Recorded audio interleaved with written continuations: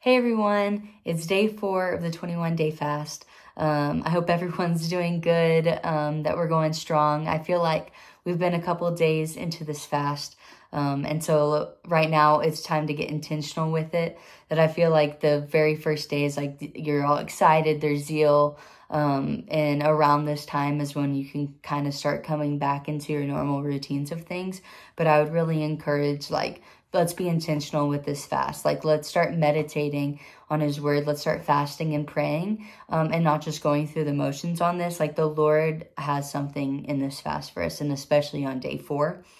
The two passages that we're in really today is Psalms 119 and John 4. And I feel like the emphasis today is on God's word. The Lord puts so much importance on his word.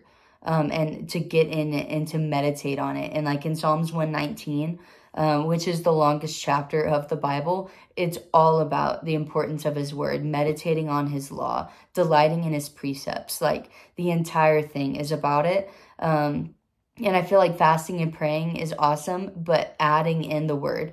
There's so much foundational stuff that we need in the word. And as the bride of Christ, we have to love his word.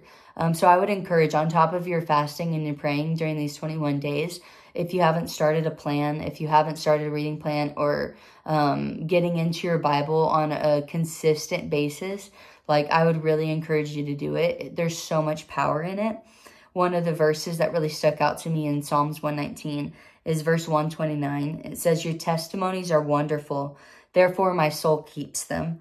The unfolding of your word gives light. It imparts understanding to the simple." I feel like during a fast, we're really inclining our ear to the Lord and saying, Lord, that we're stripping away all these things. We're dying to flesh.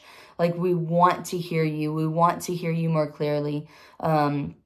And no better way to do it than getting into his word. And the word sheds light. It talks, another passage in the scripture, in this chapter, is about the word is the lamp unto our feet. That in these times when we're seeking the Lord, that we're stripping away things, that we're trying to just die to self and walk more spirit, walk more in faith, that the word truly is the lamp. And then another thing, just in John 4 is the other passage. This is talking the woman at the well. I feel like whenever I read this passage, I always go to the woman at the well. But another part really stuck out to me, and it's in verse 32. And the disciples are getting Jesus something to eat, and he refuses the food and says, "No, I don't need to eat. I have food to eat that you do not know about." And at this point, he's not talking about real food. He's talking about the food of the word. He's talking about that we have good manna. And so during this time, whatever you're fasting, food-wise, truly the word is the manna, that we have good bread today.